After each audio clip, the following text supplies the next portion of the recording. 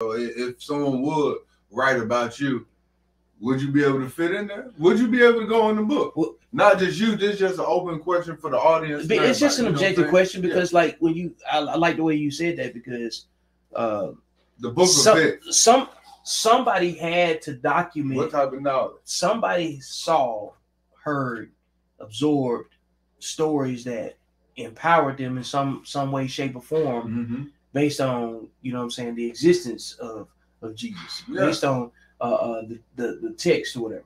They formed their life to make decisions, and you know what I'm saying, based on the lessons that was documented. I look at, I tell people, I say I believe that the Bible might have been like the first, you know what I'm saying, version of a social media site, because you're really looking at everybody's. You're looking at stories that have nothing to do with you, but it does. Mm-hmm. And you could benefit from it if you look at it objectively. Right.